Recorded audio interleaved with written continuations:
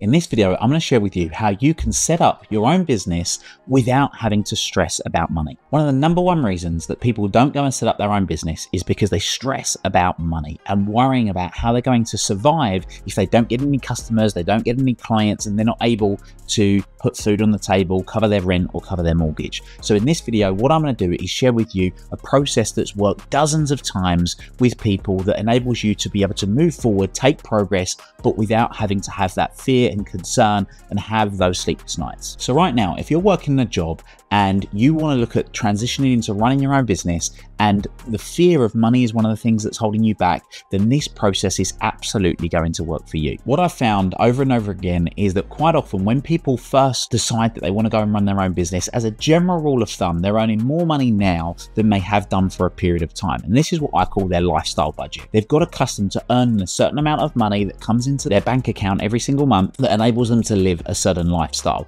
Now, it may not be the amount of money that they ultimately want, that I completely get, but what it's done is it's enabled them to maybe have certain experiences like holidays, go out and buy certain things like clothes or material items they might want to buy.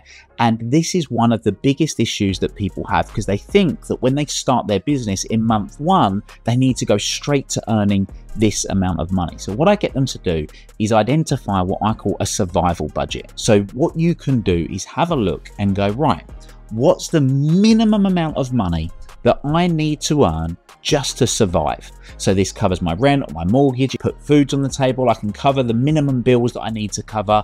We're not talking about going out and having dinners out every week or going on luxury holidays or anything at this stage. We just want to know what's that minimum amount of money that we need to earn for a period of time. Once we've got clear on that figure, then we know, great, if we're earning and we've got this amount of money coming in, we can survive for a period of time. And what I recommend people do is they think about this amount of money that they could survive on a monthly basis for really a maximum of 6 months, ideally a maximum of 3 months. So if you know you've got to a point whereby you're earning this amount of money for 3 months, then you know you're going to be okay. The reason that we look at this is because it's highly likely that if you were to just leave your job tomorrow and go and set up a business, you're not going to have a flood of clients that are going to be able to come and work with you from day one and enable you to earn the amount of money you want to earn. So the idea is that whilst you're working your job by doing things in the morning, the evening, weekends, we can build up to this survival budget to enable you to have the confidence to take the leap of faith, knowing that for at least 3 to 6 months, you're going to be able to survive. Now, for some people, it may well be that they just do not have any bandwidth in the mornings or evenings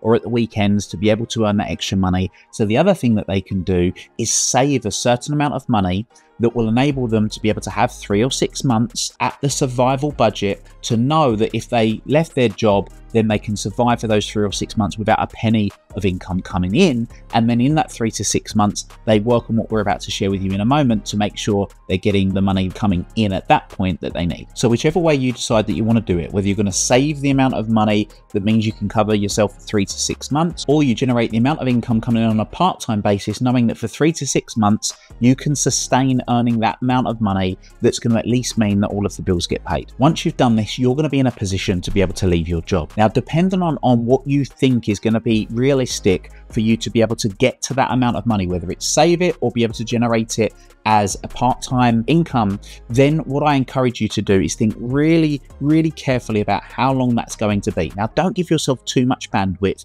Give yourself the shortest amount of time that you feel it's possible. Once you know that time frame, so let's say, for example, it's 6 months. It's going to take you 6 months to be able to save the amount of money that you need so that you can cover yourself for 3 months. So it's going to take you 6 months to earn the amount of money working on a part-time basis to cover your outgoings on a monthly basis as just to be able to survive. Then at that point, what you do now, once you've identified that time frame, what you do now is you write your notice.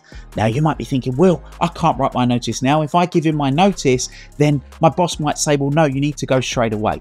I'm not saying that you give in your notice, but you write your notice. So if you have a 1 month notice period, but you think it's going to be 6 months, then you write your notice and date it for in 5 months' time.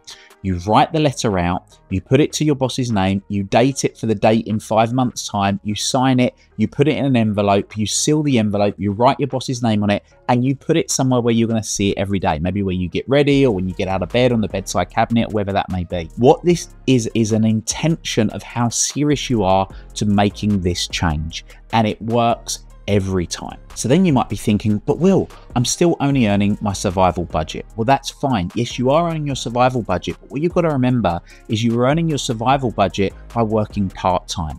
So it's highly likely, if it's taking you 5 or 6 months to get up to that survival budget working part-time, when you're able to put all of your time into that process, then you will find that the amount of income that you generate goes up so much faster in those later months. So there you have it. This is how you can go and start your own business without having to worry about the financial stress.